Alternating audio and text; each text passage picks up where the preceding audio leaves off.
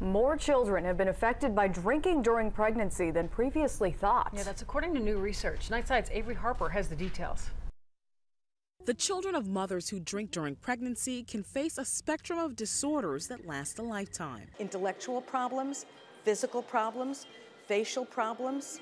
They give a specific appearance or they may not, and organ growth and body growth problems. It even puts them at risk of premature death. Now, according to the Journal of the American Medical Association, more children are suffering from alcohol-related neurological damage than previously thought. The study found that fetal alcohol syndrome and children suffering from alcohol-related disorders are at least as common as autism, a finding that wasn't surprising to Northwell Health OBGYN Dr. Jill Rabin. Once you drink and the effect is there, the damage is done. The study tested 7,000 first graders nationwide. It estimates that 1.1 to 5% of children evaluated suffered from neurological damage. For comparison, 1.5% of children are on the autism spectrum. We did really well in the late 70s, 80s, and 90s in letting people know that there are birth defects and neurological defects that can happen as a result of fetal alcohol syndrome if you ingest too much alcohol while pregnant.